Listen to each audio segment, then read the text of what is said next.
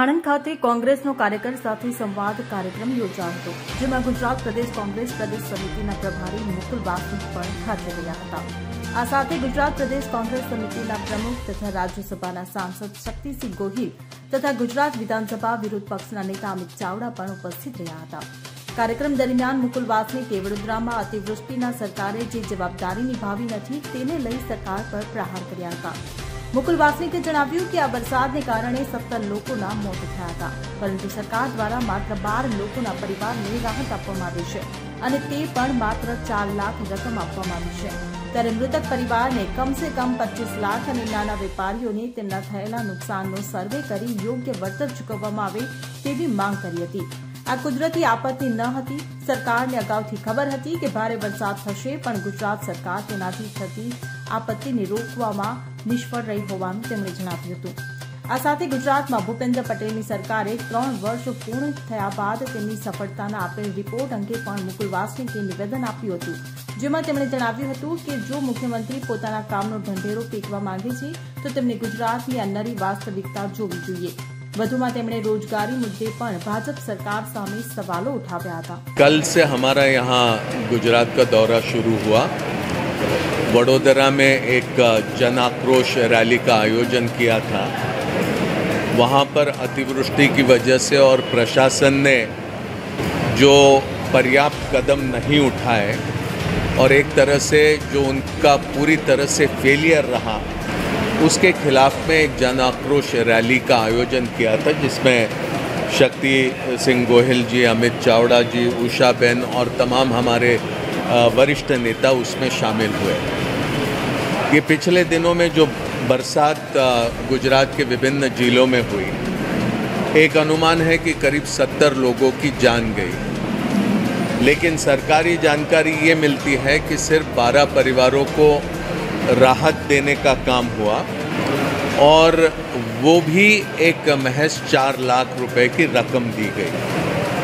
कल हमने जो वडोदरा में रैली निकाली, उसके ज़रिए हमने ये मांग करी कि मृतक परिवारों को कम से कम 25 लाख रुपए का मुआवजा दिया जाए और जो छोटे बड़े कारोबारी रहे जिनके व्यापार का नुकसान हुआ, उस नुकसान का ईमानदारी से, प्रामाणिकता से आकलन करके जितना भी उनका नुकसान हुआ उसकी नुकसान भरपाई करने का काम सरकार ने करना होगा, क्योंकि ये एक नैसर्गिक आपदा नहीं, ये पता था कि इस तरह की वर्षा होगी। सामान्यतः सभी इससे परिचित थे, लेकिन सरकार ने कदम नहीं उठाए।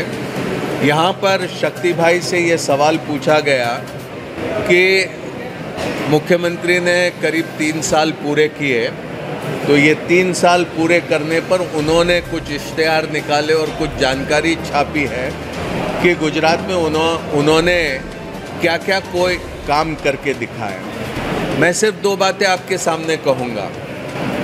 एक, करीब 40% बच्चे 5 साल के गुजरात में, जो गुजरात देश में एक तरक्की करने वाला प्रदेश करके जाना जाता है, वो आज भी पोषक आहार से वंचित है। ये मेरे आंकड़े नहीं है, ये नीति आयोग के आंकड़े हैं। दूसरा, करीब 65% महिलाएं, गरोदर महिलाएं, प्रेग्नेंट महिलाएं ऐसी है गुजरात में जिनको खून की कमी है। अगर मुख्यमंत्री डिंडोरा पीटना चाहते हैं अपने काम का, तो उनको ये सारी वास्तविकता गुजरात की देखनी होगी। यही भरूच में, अंकलेश्वर में बीच में एक इश्तेहार निकला था कुछ पदों को भरने के लिए, आप ही लोगों ने उसको प्रकाशित किया था, वहाँ भगदड़ मची हुई थी। और इस तरह के बेकारी का प्रश्न, यहाँ पर बढ़ता हुआ भ्रष्टाचार, यहाँ पर बढ़ती हुई अमीरों और गरीबों की बीच की खाई, हम समझते हैं कि ये गुजरात के लिए बहुत दुर्भाग्यपूर्ण स्थिति है। हमने आज से यहाँ आनंद जिले से एक सिलसिला शुरू किया, जिससे हम जिले और तालुका के स्तर पर जो कांग्रेस के प्रमुख साथी हैं, उनके साथ हमने वार्तालाप शुरू किया ताकि संगठन हम ज़मीनी स्तर पर किस तरह से मजबूत करें और गुजरात के सामने जो चुनौतियां हैं उसका हम मुकाबला किस तरह से कर सकें। हाल ही में लोकसभा के चुनाव हुए, कुछ सीटों की वजह से नरेंद्र मोदी जी फिर मुल्क के प्रधानमंत्री बने। बैसाखियों के ऊपर नरेंद्र मोदी जी की सरकार है, एक बहुत कमज़ोर सरकार है। हम चुनाव के दरमियान कहते थे कि भारत के संविधान को मोदी और बीजेपी से खतरा है, वो आज भी खतरा बना हुआ है। मगरमच्छ की आंसुओं की तरह एक रणनीति के तहत भारतीय जनता पार्टी और नरेंद्र मोदी ये भारतीय संविधान के प्रति अपना समर्पण बताते हैं, लेकिन उनकी विचारधारा, आरएसएस की विचारधारा, ये पूरी तरह से भारत के संविधान के खिलाफ और भारत के संविधान में जो भारत की कल्पना है उसके खिलाफ है। भारत का संविधान भाईचारे की बात करता है।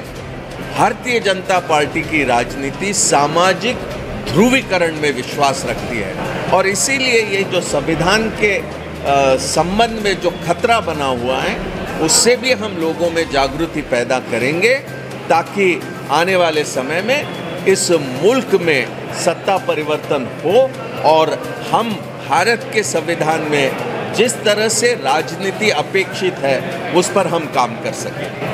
Bureau report CN24 news. હવે જુઓ દેશ દુનિયાની તમામ ખબરો તમારી આંગળીના ટેરવે। ઉઠાવો મોબાઈલ અને ગૂગલ પ્લે સ્ટોર પરથી ડાઉનલોડ કરો અમારી CN24 ન્યૂઝ મોબાઈલ એપ।